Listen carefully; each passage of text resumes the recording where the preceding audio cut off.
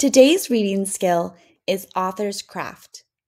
Author's craft is the language and technique a writer uses to make his or her writing interesting and to communicate ideas to the reader.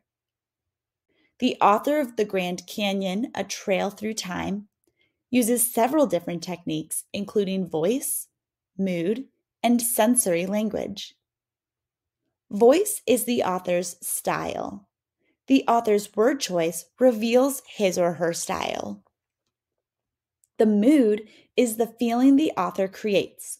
For example, a feeling of wonder.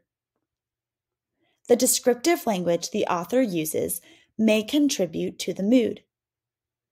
The author often uses language such as figurative language or sensory words to describe and create vivid mental pictures for readers.